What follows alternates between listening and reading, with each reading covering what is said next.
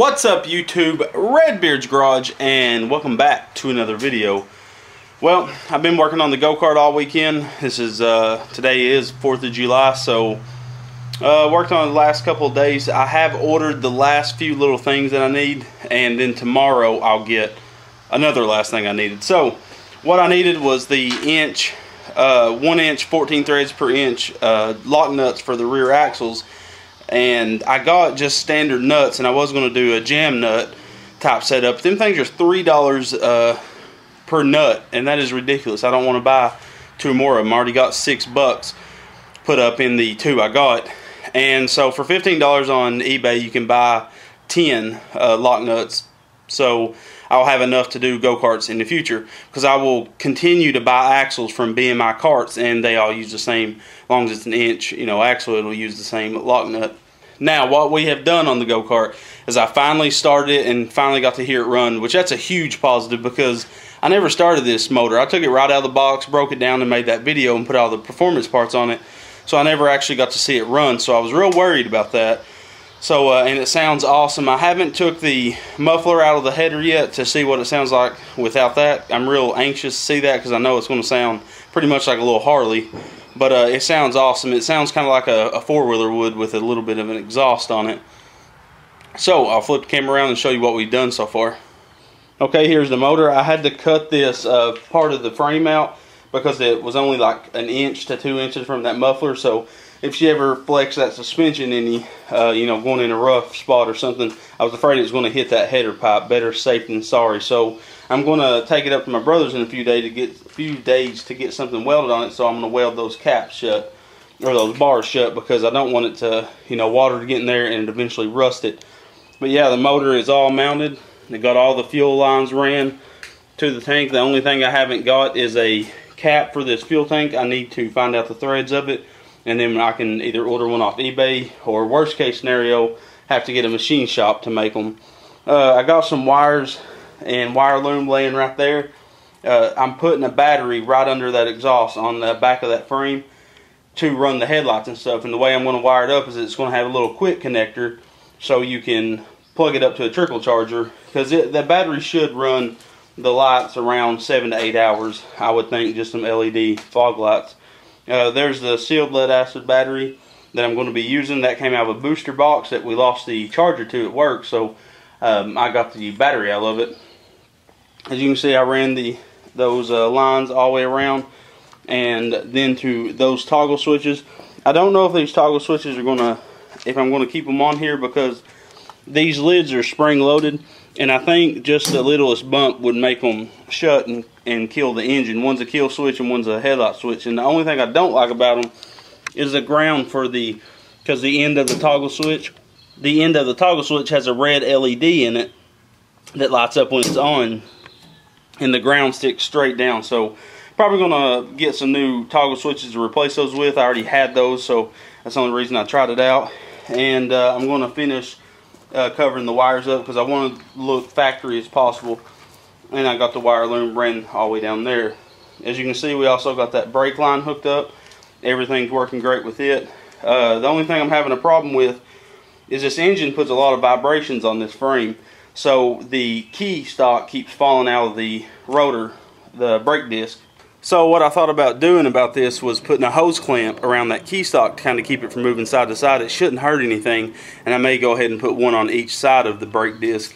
But yeah, every time I rev up the motor and sit here and start it, that key stock will actually fall out. So that kind of sucks. But here's the headlights we put on it. These are 6-inch light bars that you can get on Amazon. I think they're around $15, and they're super bright. It's the same ones I got in the grill of my F-150 old work truck. And so the last thing to do on this thing, other than I was going to use that ammo box that was sitting beside that battery to house the battery, but the battery's just a hair bit too small. I'm telling you, if that battery box was, I'm going to say another inch taller, it would have been perfect, because I want to put some kind of rubber isolator under the battery, keep it from just rubbing right on metal, because it will eventually, the vibrations can make it wear a hole in the battery. So the last things I got to do on this go-kart is I got to go by Co-op tomorrow and buy 2 bolts that'll fit these new front wheels, fit them real snug, fit those bushings, and then buy lock nuts for those, and also buy them an inch longer than what's on this go-kart, because the wheels, the width of the wheels is like all the bolt. So you got to buy those bolts, and then I can take it up to my brother's house and cut the ones off of it that's on it now, and then we can weld the new ones on, put the front wheels on after I get tubes put in the front wheels, because both of them I'm sure is full of holes. So I'm going to put tubes in the front wheels and air them up, put them new bolts on, and we'll be able to throw the front end on. And the last thing after that will be to wait for those lock nuts to come in, which I can, if I have to, I will jam nut it, but I really don't want to go spend $6 more on 2 more nuts that size when I got 10 lock nuts coming.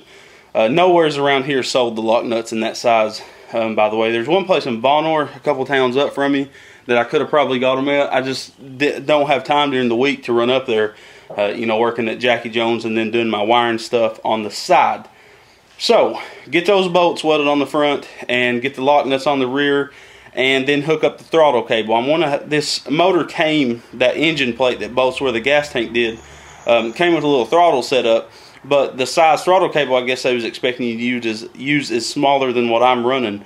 So what I'm going to do is you can get these little pieces of metal that basically bolt down and squeeze the outer casing of the throttle cable, and I'm going to have to get my brother to weld me up a little bracket to hold that, and then we can hook it up. Easy peasy lemon squeezy. But real quick, I'll throw a clip up that my wife took on her phone of me revving the engine. Now, of course, the sound quality doesn't do it justice of what it sounds like in person, but it sounds awesome, and I'm really happy with it. So, probably by next weekend, we will be riding this thing.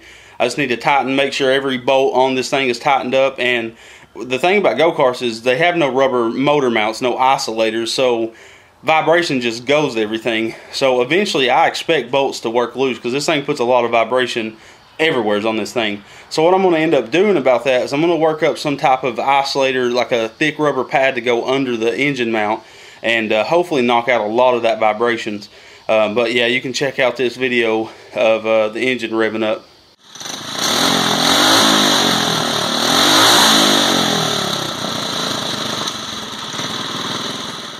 So guys, let me know what you think of the go-kart build.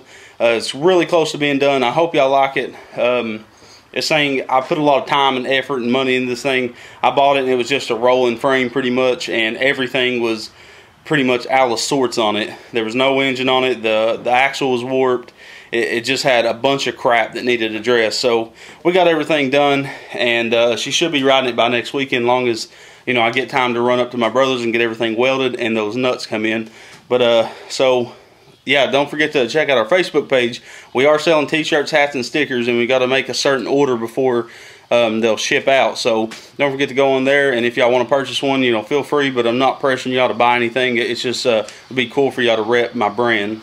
And also, just don't forget to like the Facebook page, because we're going to do more giveaways. The backup camera, we're waiting on 250 likes on our Facebook page. We're a little bit over 200 right now, so that's going to happen really soon. So if y'all would go on there, you know, it's going to go for all my YouTube subscribers and my Facebook fans. I'm going to kind of, you know, do a giveaway for the both of them. But yeah, don't forget to like, comment, and subscribe, and don't forget to watch other videos on my channel, and don't forget to come back to Redbeard's Garage. I'm out.